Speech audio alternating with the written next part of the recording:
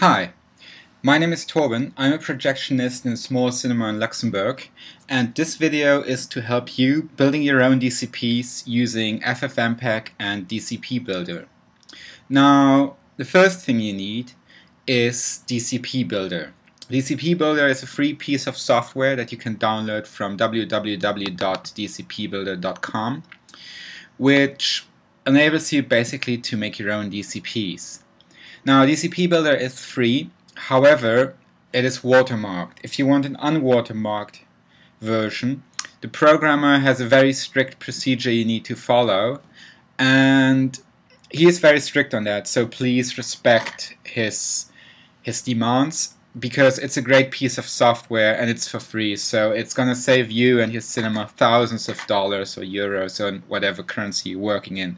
So just show yourself respectful towards the programmer. Also, be careful to download the right version. So if you're using a 32-bit or 64-bit computer, use the respective version. So just download that, install that. It doesn't really matter which operating system you're using, so it's pretty much the same for every operating system. The second thing you need is a copy of ffmpeg working. So ffmpeg is a piece of software that allows you to encode and decode videos. You can also choose other ways, but just for simplicity I'm going to show you how to use it with ffmpeg. ffmpeg is quite easy to find if you're using Mac or Windows or Linux, even though it's more difficult to find it for Macs. But just check out their web page. I'm going to paste a few links in the video description that will help you to download and install it properly. So, in order to verify that ffmpeg has been downloaded properly, there's one easy thing you can do. Simply open up your terminal or on your Windows computer, press start and then execute, and then type in cmd and just type ffmpeg. And if you get a bunch of stuff showing up there, then ffmpeg is fine. So let's take a video that we want to convert. So I'm gonna convert this small teaser I made for my cinema. I had that made by a guy using a service called Fiverr. If you're ever looking for, people doing funny things, consider Fiverr. So this is the video, very short, somebody drawing our logo. So the first thing we need of the video is, instead of the video as a whole, we need single frames, so every frame needs to be in a separate picture file. Now, there's ways of using ffmpeg directly with DCPBuilder, which makes it really, really easy, but sometimes a bit difficult, because DCPBuilder doesn't always work perfectly with ffmpeg since the latest release. So just to show you a way that will always work, I'm going to show you how to do that. So the first thing you need to do is you need to create a new folder. So I'm going to call it DCP, and then I'm creating a folder I call WAF for the audio, and one I call PNG for the video. And then, just for simplicity, I'm going to copy the video into the base folder. So firstly, I'm going to change to the respective directory where the video is in. So in my case it's desktop/DCP. So this is directly the video is in. The video file is called logo.mp4. Now, what I'm going to do is I'm going to run two different commands on ffmpeg that will first extract the video, then extract the images. So the first command I will be running is the command for video. Now, here you can see the exact sequence you need to enter for your video. Now, if you look at the DCPBuilder manual that is really good. Please have a look at that. You will find the line, but I will also paste the line into the video description just for your reference. So you enter that line and make sure the directory you're using already exists. So in this case I call the directory WAV, so just making sure that you're using the same directory that actually exists, because ffmpeg is not going to create a new directory if it doesn't exist. It's going to bring up an error message. So you press enter and it takes a few seconds. Sometimes it's really short, sometimes it's really long, depending on what kind of video you're using, how it's being encoded, and of course how long the file is. So I'm just using a 20-second file, so that's really short. So looking at the WAV folder now shows me that my clip is there. It's around 6.2 megabyte, which for a 20-second clip is absolutely okay. So that's the first thing you need to do. Now the second thing to do is slightly more lengthy and takes more of your processor power. You need to extract the pictures or frames, frame by frame, from your movie. So the command I'm using is very similar. So again, make sure, I'm going to paste it into the video description. Make sure the directory you're using exists, and also make sure you're using the right aspect ratio. So sometimes ffmpeg acts up slightly weird. So what I do, just for security reasons, is I put in the resolution which the final picture should have, so it forces it out to that resolution. Sometimes if you don't do that, stretching may occur, but that's something you need to figure out, and just it works by playing around. So you enter that, press enter. Now you see, if you don't put in the correct directory, it gives you out an error message. So that's what I was talking about earlier. So just make sure that the second or the last last command you're using is the actual folder where the pictures are going to be in. And you press enter, and now it's going to take some time, so I'm going to fast forward that. So now that the ffmpeg has converted every frame to picture, the command line pops up again. There's another thing I wanted to show you when using the command, which is quite important. Here you see R24.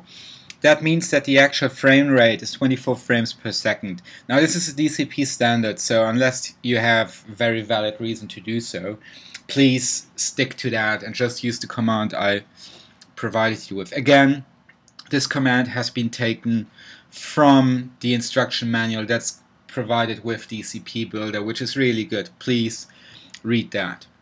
So now you also want to check that your pictures look fine. So you just go into the folder and you just take any picture out of the middle and you preview it, and this is exactly what it should look like, frame by frame. So this is good, I'm gonna go with that. So you can now close your terminal and you can open DCPBuilder. So in order to create a new video, I'm gonna use the simple way. I'm gonna use the wizard. Some of the settings might be different in your case, but this is a very standard setting that will work in many cases for your projects. I'm selecting a new project and then I'm selecting the simple wizard. The first thing I have to choose is the resolution, 2K or 4K. Most of the time it will be 2K because that's what most films are still being shown in. If you don't know what you want to choose, probably choose 2K unless you know that you're going to project it in 4K, in which case you can choose 4K. The frame rate should be either 24/48 for 3D movies, which is the DCI norm. So unless you have very good reason to not do so, please stick to that. So I'm just going to use 24 here. Now it asks me to put in my video. Because I didn't use a video, but we made the single frames, you remember? I'm just going to select the first picture out of my video series, so in this case 00001. The next point asks me to choose between scope, flat, HDTV or full. Now this depends again on where you want to show it. So in my case I want to show the trailer amongst all the other trailers which are in scope and flat format. So I choose flat, which corresponds roughly to the old 1.85 aspect ratio, whereas scope is closer to the 2.35. I select OK, and then it asks me if I need boxing. So letterbox is when you have black bars on the top, on the left and on the top and bottom, whereas pillar box is black bars on the left and right. Now you need to know what of those two options you need. In my case, because I'm using an HD video which I want to show in a flat projection, the actual DCP image is slightly wider. So in our case, because I'm choosing to have black bars on the left and right, it's pillar box. But as the dialog states, quite often it's also letterbox. Then I choose the color space. Again, most of the time the standard setting will work fine. Same for the audio. Now you need to check which is the layout you chose. So if you did the video yourself, it's most likely 2.0, unless you actually conceived it in 5.1. So I'm just selecting 2.0, clicking OK. Now it asks you for the audio file. So now we go to the audio file we created earlier on. Select that. Again, it asks you a few settings, so just click OK. Here you choose whatever it is. So this is important for your DCP server to stay in order because they are grouped by different categories. So just so that you will find back your video you created, remember what you're choosing. Here you're entering the company name that's issuing the DCP, so I chose the name of our cinema, and the preparation facility. So since most of you will probably be one-man shows, you can also choose the 3 to 5 first letters of your first name. And then you enter the title. So I'm going to call it simply logo. Then it asks you a few things about audio language, destination territory, if there's any classification, or if there's any rating. So most of the time you will be fine just clicking OK. Now it asks you to select a folder where you want to store your DCP. So just to keep things clean for you, make a new folder that will be dedicated to only your files. So click OK, and then it says congratulations, and once that's done you will just go through your settings. Again, you will see the video lasts 21 seconds, the sound lasts 21 seconds, so that's what we're expecting. Those settings usually remain unchanged because the wizard put them to the right settings. Those settings contain your names and so on, your file names, your destination folders. Now this is quite interesting dialog because depending on what your computer you're using, you can actually speed the process up by raising the number of threads. So in my case, my computer can do up to 8 threads at a time, so I'm using 7 for my DCP creation. But if you're not sure, please be careful with that setting. So try it with 1 thread, 2 threads, then 3, 4. At some point your computer might crash because it's overblown, but just for this case, 7 works fine for me. You need to figure out what kind of processor you're using and how many threads it can use at a time. And finally, your log files is going to be useful later on. So for now, I'm just going to go back to the main screen and press start. So you will see DCPBuilder will start working straight away. There's a few things you should notice when building DCPs.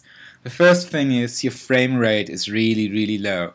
That is quite normal. So if you achieve around 1 frame per second, that's actually a really good frame rate for DCPBuilder. So in my case, I'm using a 2.3 gigahertz dual core processor. Am I? I think. Let's have a look.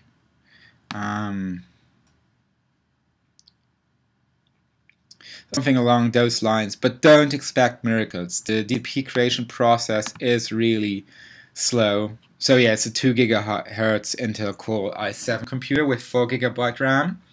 So you see, this is how slow it takes. So for 20-second video, it's gonna take around half a minute per frame, so around 2 seconds per minute, so roughly 10 minutes.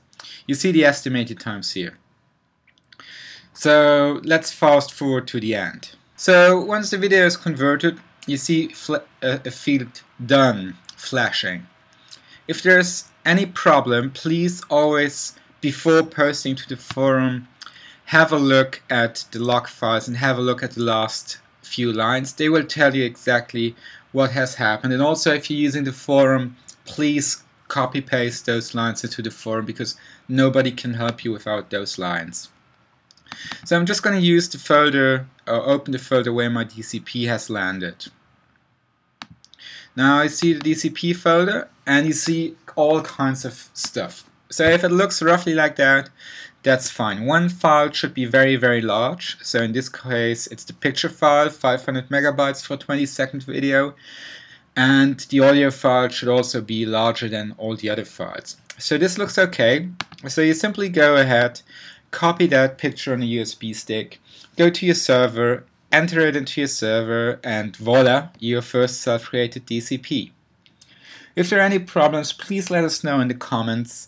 Also, again, if you want to use the forum, please be respectful, please play to their rules, and please copy the output of your log file into the forum so people can help you with your questions. I hope this helped you, and I hope you have a good day. Take care, and bye.